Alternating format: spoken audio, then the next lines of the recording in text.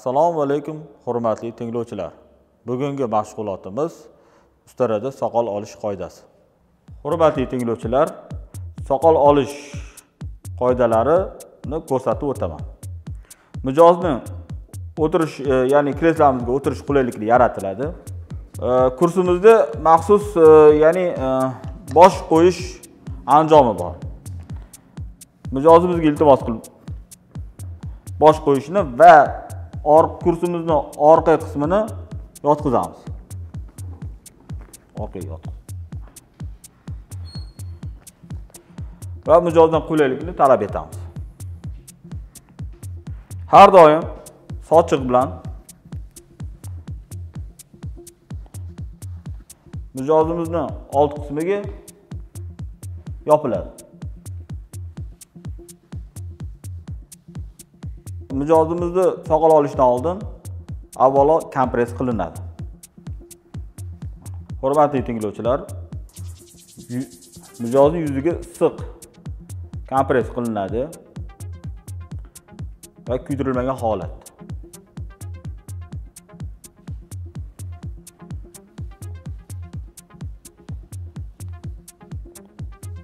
Mijoz kompress holatda 2 daqiqa bo'lishi kerak.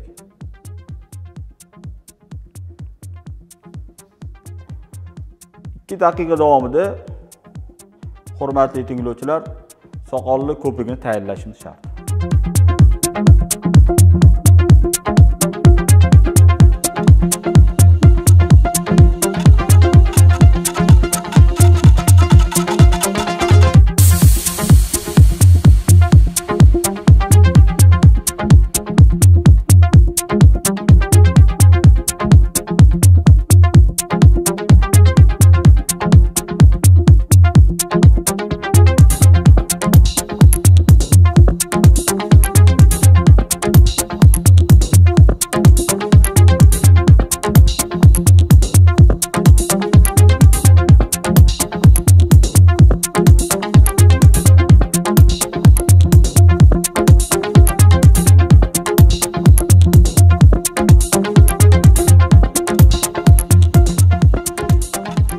Ko'pigini tayyorlab oldik.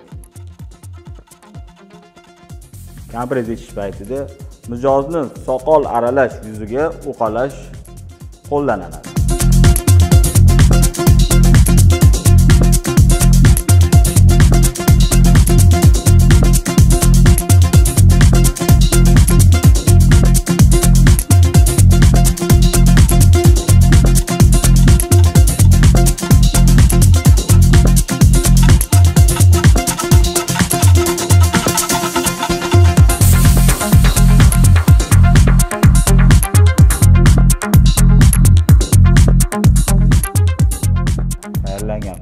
Ko'pigim bilan soat yo'nalishi bo'yicha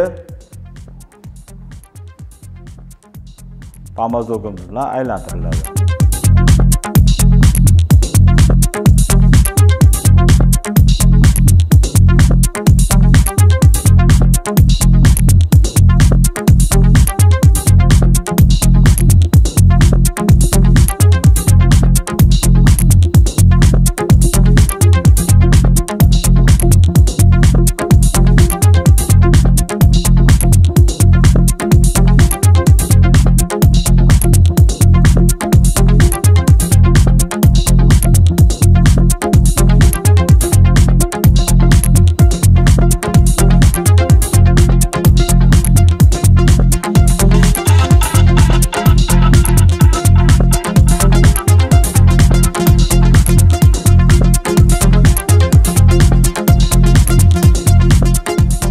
Hurmatli tinglovchilar, soqolli soat strilgasi bo'yicha aylantirish davrimizda sovuni pishitish degan ma'no bo'ladi.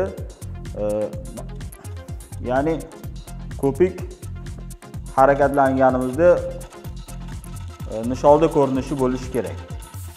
Ya'ni sovun oqib ketish kerak emas.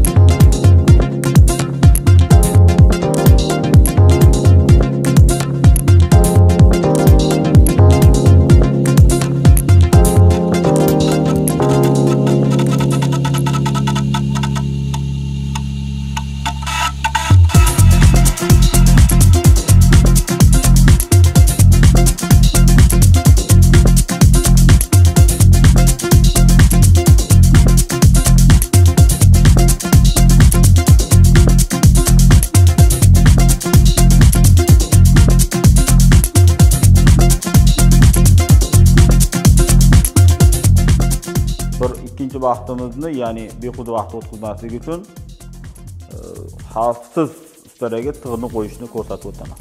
Xavfsiz ustaramizda ikkita bir nuqtali tutqichlar bor. Ya'ni bizning tilida, sartaroshlar tilida vilka deyiladi. Lezvamizni shu holatiga qo'yamiz. Tutqichlarga ilyamiz. Va mahkamlaymiz. Ustaramiz tayyor bo'ldi. Aytib o'tganimdek, ya'ni spirt bilan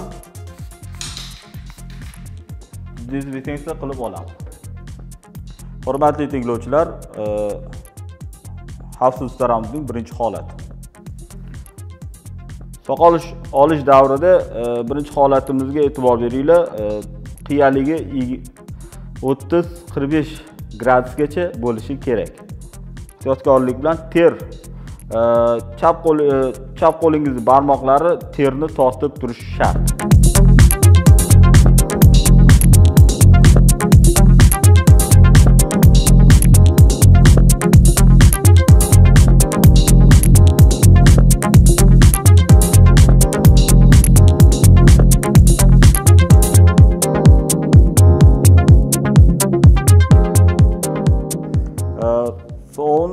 Ustaraga yig'ilib qolgan so'ng ko'piklarini bir martalik salfetkaga artib turishingiz shart.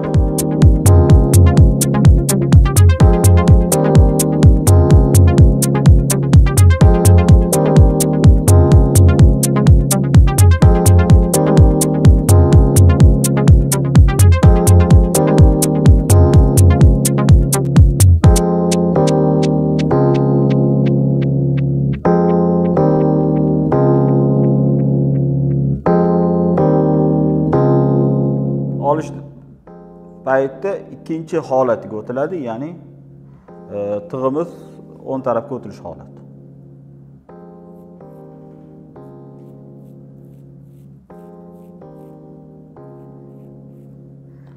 Chap qo'llarimiz terni tortib turishi shart.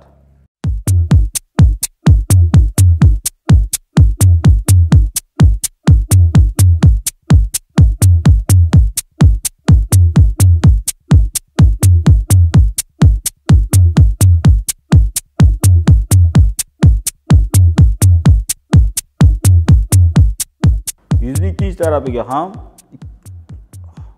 xavfsiz ustaramizni ikkinchi holatiga qo'yib olamiz.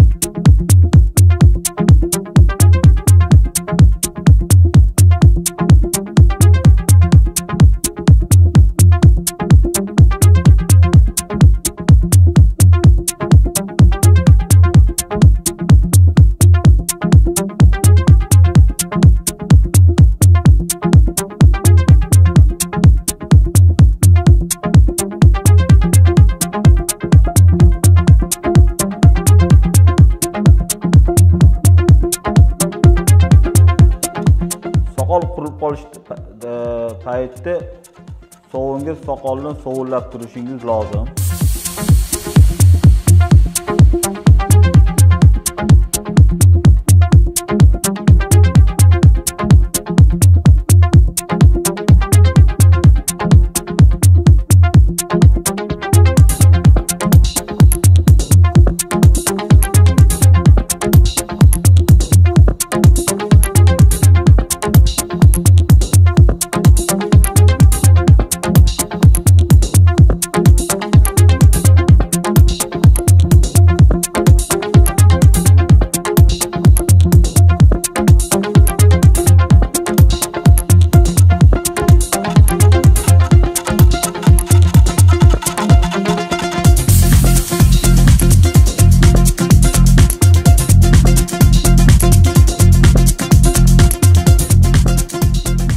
Hurmatli tinglovchilar, mana dahan qismi sal nozikroq bo'ladi.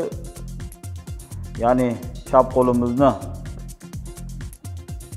tarang tortilganda barmoqlar bilan terini asta-sekinlik bilan olinadi. Dahan qismi juda nozik, ya'ni qon tomirlari eng ko'p o'tilgan joy hisoblanadi.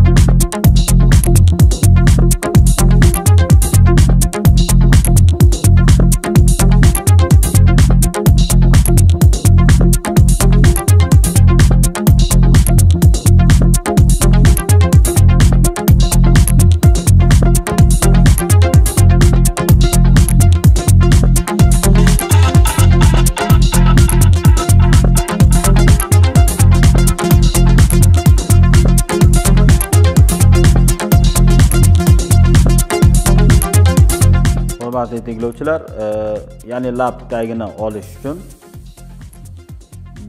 chap qo'limning bosh barmog'ini pastga sal pastlatamiz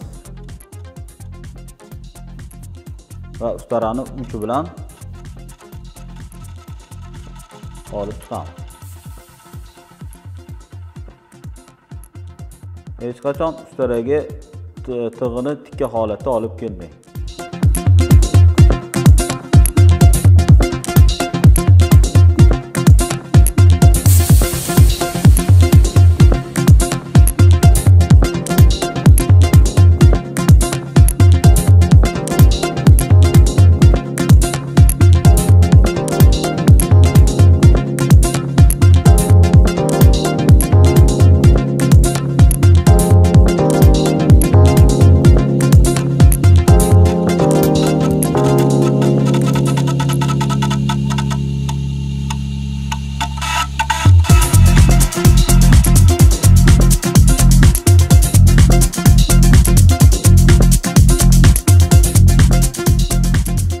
Hurmatli tinglovchilar, ikkinchi marta sovunni ko'pik ishlatishimizning maqsadi soqolimizni olgan joylarimizni faqat nazorat qilib olib chiqamiz.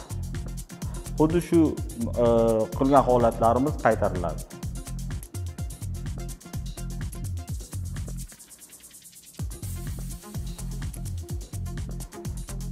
Chap qo'limizda asosan teri tortgan holatda qarshilikka emas, yon holat bilan tortiladi.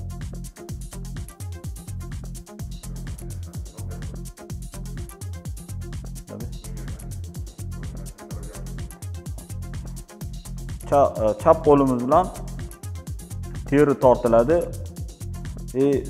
Ustara bilan yon tarafga qarshilik bilan tortiladi.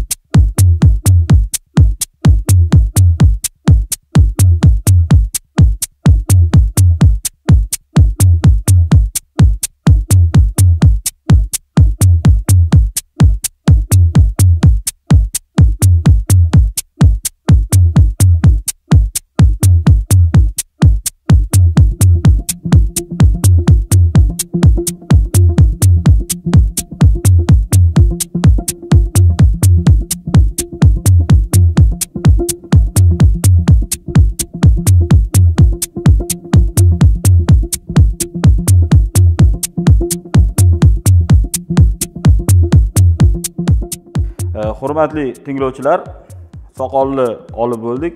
Endi hozir kompress qilib o'tamiz. Kompress qilishimiz sababi yuzdagi orchi sovunlarni tozalash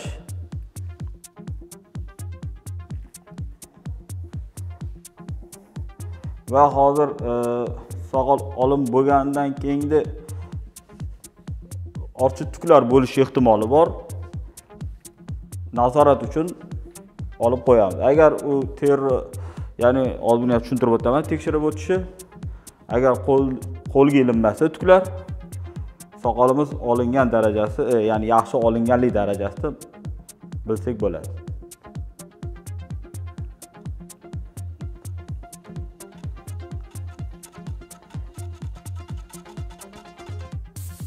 Kompress olinayotganda hech qanday chiqalanmaydi, faqat lattalanib botiriladi xolos.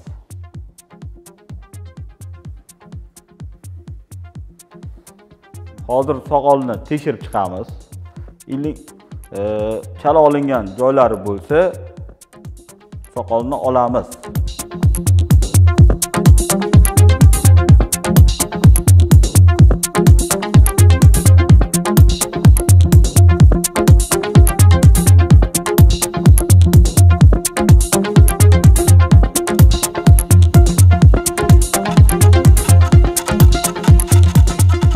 Hurmatli tinglovchilar, barcha jarayon yakunlanishga yaqinlashmoqda. Soqol olim bo'lgandan keyin muzdek kompress qilib bo'ldik. Har doim mijozlarga maxsus soqoldan keyingi kremlar surtish tavsiya etiladi. Uqalash holatida.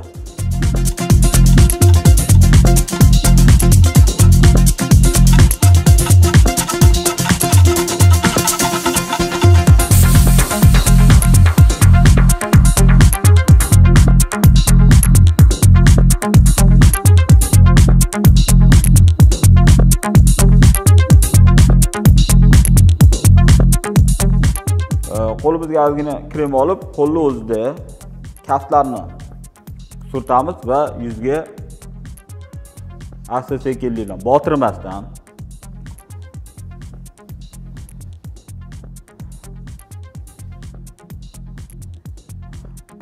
barmoqlarimizni yostiqcha holatida, ya'ni yostiq holatidagi barmoqlarni silab, barmoqlarning yostiqchalari bilan silab, uqalab yuzni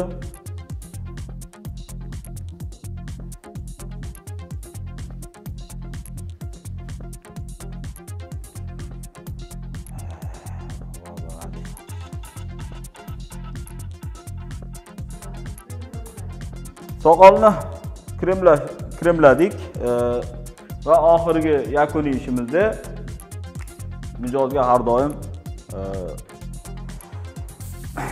atirlar sepilishi shart.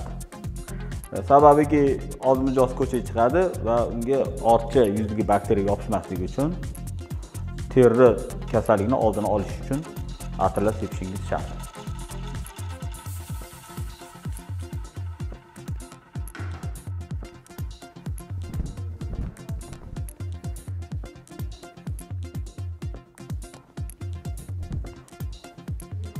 Bugungi darsimiz shulardan iborat.